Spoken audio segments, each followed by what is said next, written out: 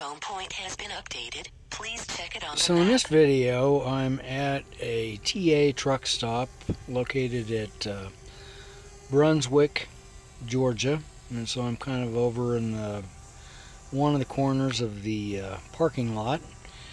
And the sun was still up. It wasn't quite down yet. And so at that point, it was relatively windy. And so I got it up fairly high. I never noticed how many feet up in the air I got it, but I was reluctant to really push it on up there, considering that it was fairly windy, and the app itself was notifying me that it was windy and, you know, kind of fly with caution, the DJI Go 4 app.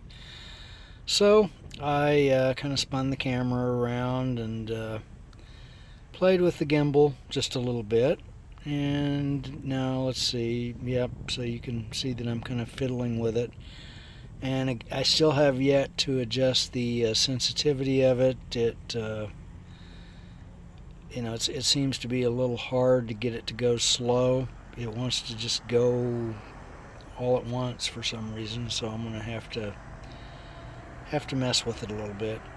But in any case, you can see the trucks parked there. There's trucks, and then there's a bunch of trees back in behind that, and back in behind the truck stop where the clearing for the truck stop is.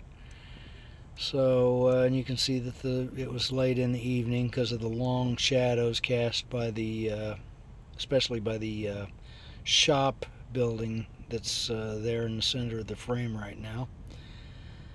And the truck stop building is on past it.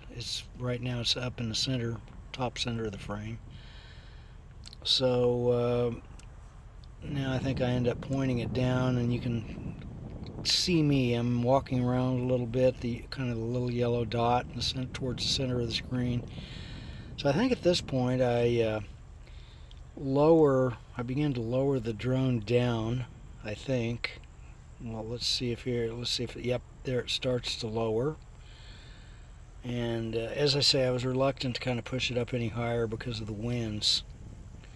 And it did a pretty good job, even though it was a little windy at that point. It did a pretty good job of kind of staying very steady. So at this point, I kind of bring the drone down. I didn't land it yet. I brought it down, and then I just experimented a little bit with kind of flying it in a circle. So we'll be kind of going in sort of a more or less a triangular shape here in just a bit. Just kind of play with it until the battery, just before I got the low battery warning.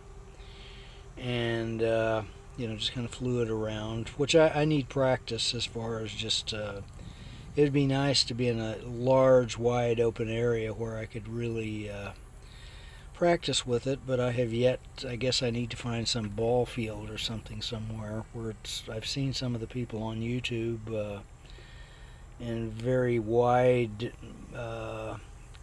areas where it's really grassy, where the grass has been mowed, and they've got this big wide area to kind of fly in, and I don't know of any places like that I can think of off the top of my head. And of course I don't usually have access to that right now. Obviously I'm in a truck stop, so I'm kind of limited as to what I find. And of course then you have businesses around there that probably would not appreciate someone flying a drone, because the business there across the street, they got a chain across the driveway and it says "keep out."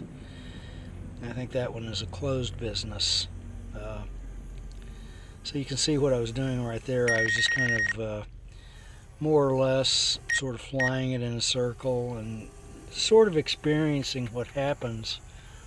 I found out that if you fly it forward and you kind of curve it at the same time, it has a tendency to want to go down. It loses a little bit of altitude, so you got to kind of pay attention to that. So I was kind of fiddling around right here a little bit, you know, kind of playing with the gimbal again, and I was reluctant to fly it over those trees. You know, there's really nothing to be gained right there, and so again I'm going to kind of bring it back to the grassy, you know, the mowed area, and I think I fly it around a little bit more, and then then I'll finally land it. So there we go. I brought it down again. The wind, it had picked up oftentimes in a lot of areas the wind will kind of pick up right around the time the sun is setting. Sometimes you'll get wind in an area, and since then the sun is pretty much down at this point right now, and the wind has died down quite a bit. Because I actually got an anemometer. I measured it a while ago, and it was, you know, it was reading about 4 miles an hour at the max. So it's calmed down considerably since I did the drone flight, and I did not think to actually measure it, because I kind of forgot that I had the anemometer. So let's see, so we're going to fly around a little bit more here, I think, and I have yet to run the thing in sport mode.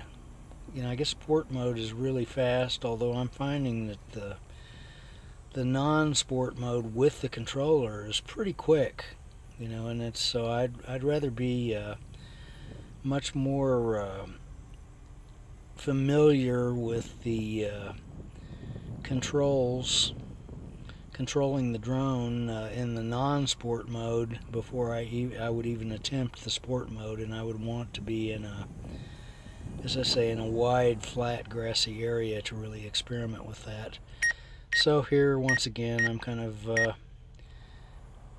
you know, kind of flying it back and forth, you know, and you can see, and that's not the sport mode. That's just the regular mode using the, in conjunction with the controller, the actual controller. So even in the non-sport mode, that drone moves pretty quick. So you've really got to kind of pay attention to what you're doing, and I can only imagine what it would be. You know, in the sport mode, they're claiming that the thing will, you know, in maximum speed, it'll jump to 37 miles an hour, which is actually pretty quick. You know, in the non-sport mode, I think it's maybe about 6 or 7 miles an hour max. So I'm just kind of fiddling around here and flying it back and forth. Boring, boring, boring. Kind of finding out what it'll do. And it's interesting because some of these stops, you know, the drone stops. It just stops and hovers if you, once you take the input away from the controls, and it's, you know, and the drone, if it's moving pretty good, the drone actually, you can see it kind of wobbling back and forth, but the gimbal does a really great job of making the video look perfectly steady. It's rather amazing how well that gimbal ends up working. So you can see I raised it up right there because of the you know, it seems to lose a little bit of altitude in some cases. And you probably wouldn't notice that unless you're relatively close to the ground. You know, because in other cases maybe it gains a little bit of altitude, and I suspect that has something to do with whether it's flying into or out of the wind, or maybe, you know, sideways with the wind. And I'm not sure exactly how the flight, you know, the aerodynamics of that works. So we're about to land right here. This was just right after I landed it. I got the low battery warning. We're at the end of the video. Join me in the next video.